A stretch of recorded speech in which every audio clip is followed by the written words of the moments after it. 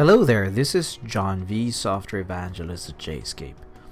If your FTP or FTPS service runs on JSCAPE MFT server, it's possible to mirror a file stored in that FTP server to an Amazon S3 bucket folder. We'll show you how to do that in this post. Mirroring in this context is basically a type of synchronization process that ensures a target directory, in this case the Amazon S3 bucket folder, ends up with exactly the same files as the source directory, in this case your FTP server. Some people don't want to call this process synchronization because, strictly speaking, synchronization is a two-way process. That is, new and modified files from both directories are copied onto both paths. Mirroring is normally just one way. That is, new and modified files are copied from source to target, and redundant files in the target are deleted. As you'll see in a short while, JSCAPE MFT server supports both processes. I'm going to assume you already have an Amazon S3 bucket with a folder inside it. Here, for example, I have this bucket, and inside it is a folder named Folder 1. Take note of the region indicated for that bucket, which in this case is, for example, US East Ohio, as you'll be needing that piece of information when you set up your Amazon S3 trading partner on JSCAPE MFT server. I'm now on my JSCAPE MFT server instance, and as you can see, I have an FTP service running on it. So this basically serves as an FTP server. JSCAPE MFT server actually supports several other file transfer protocols, so it can also be an SFTP server, an HTTP server, a WebDAV server, and so on, all at the same time. Before you can set this up to mirror a local folder to our Amazon S3 folder, we need to create a couple of trading partner objects first.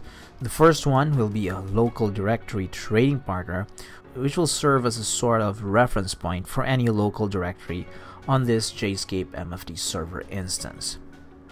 Of course, the second one will be our Amazon S3 trading partner. To create a trading partner, just go to the Trading Partners module and click the Add button. We'll be creating our local directory trading partner first, so just expand the protocol drop-down list and select Local Directory. Click OK to proceed. Next, give this trading partner a name, for example tp-local, and enter any other pertinent information that you wish to specify for this trading partner. We'll just leave ours blank for now. Once you're done, click OK. You can then repeat the process to add the Amazon S3 trading partner. The Amazon S3 trading partner will have a couple more fields that you'll need to fill up. In addition to the trading partner object's name, you also need to specify your Amazon S3 account's username or access key, as well as its corresponding password or secret key. Lastly, you'll need to specify the region. If you recall, I asked you to take note of that earlier. In our case, our Amazon S3 bucket's region is US East Ohio. Click OK to proceed.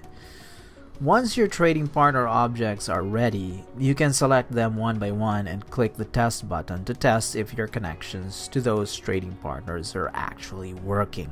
If all tests succeed, you can then proceed to create a trigger that would enable an automated mirroring process from a directory you will soon specify to your Amazon S3 bucket folder. To do that, just go to the Triggers module and click the Add button. For those who are using JSCAPE MFT server version 12.1 and higher, you'll be presented with a trigger template dialog where you can choose a template that best describes the workflow you're about to automate.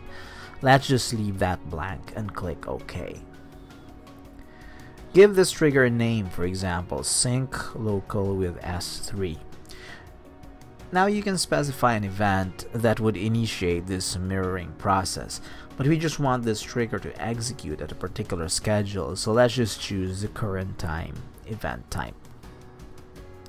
In the next screen, you can use the expression builder to build an expression that would define the schedule when this particular trigger should fire. I want this trigger to execute at 11:30 p.m. every day, so I built the expression as shown on the screen. When you get to the next screen, click the Add button to add a new trigger action. This is now the part of the trigger settings where you would specify how the mirroring process should be carried out. Select the trading partner synchronization action from the drop-down list and then click OK. Let me now walk you through the key settings for this trading partner synchronization action. The first ones you'll encounter are partner A and partner B. Partner A is basically the source. It's the trading partner from which the target trading partner will be mirroring from. So in our case, the source would be the local directory trading partner. Partner B, on the other hand, is the target. It's the trading partner to which the source trading partner will be mirroring to. In our case, that would be the Amazon S3 trading partner. Next up are the path A and path B. Path A is the absolute local directory path in partner A, which path B will be mirroring from, and path B is the relative path on partner B that path A will be mirroring to.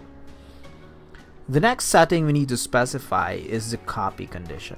This is the condition JSCAPE MFT server will use to determine whether to commence copying or mirroring files each time the predefined schedule of this trigger is up. So if you select different time, JSCAPE MFT server will commence copying if it sees that file timestamps on A are different from the ones on B. If you select different size, JSCAPE MFT server will commence copying if it sees that file sizes on A are different from the ones on B. And if you choose different content, JSCAPE MFT server will commence copying if it sees that the content in A is different from the content in B. Let's just choose different time for now. Another setting you need to specify is the synchronization mode. There are 4 options. There's mirror, where new and modified files from A are copied to B and redundant files in B will be deleted. There's synchronize, where new and modified files from both paths are copied to each other. There's backup, where all files from A are copied to B. And there's contribute, where new and modified files from A are copied to B. Obviously, we need to select mirror because that's what we're here for, but at least you know there are other options to choose from. Lastly, you need to specify the result directory. This is where the results of the mirroring process will be written to.